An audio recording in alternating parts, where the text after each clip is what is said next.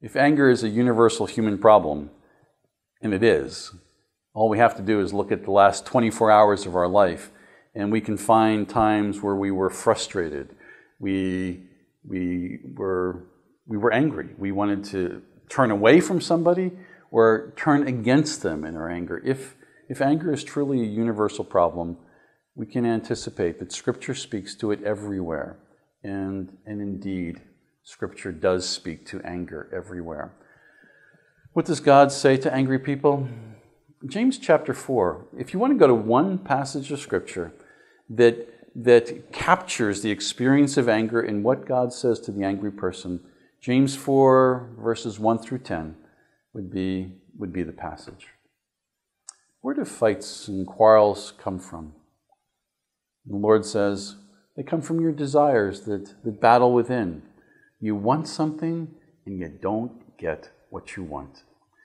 And what you want, it's not about the glory of God. It's not because you love someone else so much. It's about your own desires. It's about our own selfishness. And we want it for us to somehow make our life easier, to give us more control, more power, more authority, more respect in our lives. And then the Scripture, it does some fascinating things.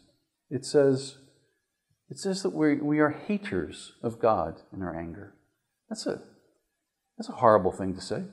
It's because the angry person doesn't even think about God oftentimes. All they're thinking about is what are they not receiving that they desperately want. But essentially what they're saying is, God, you haven't given me what I deserve, and how dare you not give me those things. Scripture identifies our anger as being in friendship with the world rather than God, and being ultimately a hater of God. Anger is against other people, and it is against God himself.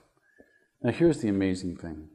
That God, in the midst of James 4, in the very middle of the passage, and by the way, in an Old Testament way of thinking, it's not the end of a passage that has the punchline, it's the middle of the passage.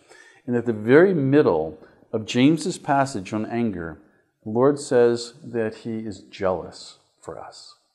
And what he's saying is that in your anger, your affection has moved away from me and has become attached to your own desires. And the Lord says, I want you all for myself.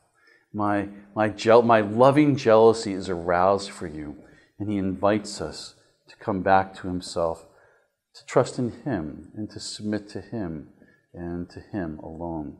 So read James chapter 4. We could spend our entire lives just studying that particular passage. It is the most direct and attractive words, surprising words, to all of us as we struggle with our anger.